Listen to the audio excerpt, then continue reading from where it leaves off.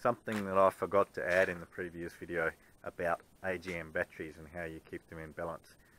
This is only really applicable to people that are using batteries in series to make a larger bank. So in my case, I'm using 4 12-volt batteries in series to make a 48-volt bank. And what happens is they go out of balance over time. One mistake that a lot of people make and kill their banks by making is they'll check the voltages and they think they're doing well by going out early in the morning or at some random time in the day and putting the multimeter on each battery in that series connected bank.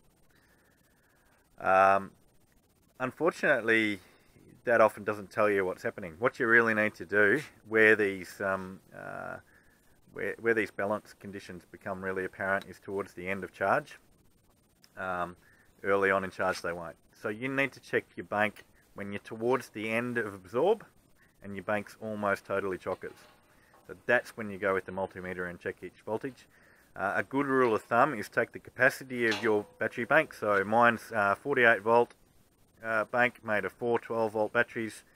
Total capacity of the bank is 400 amp hours.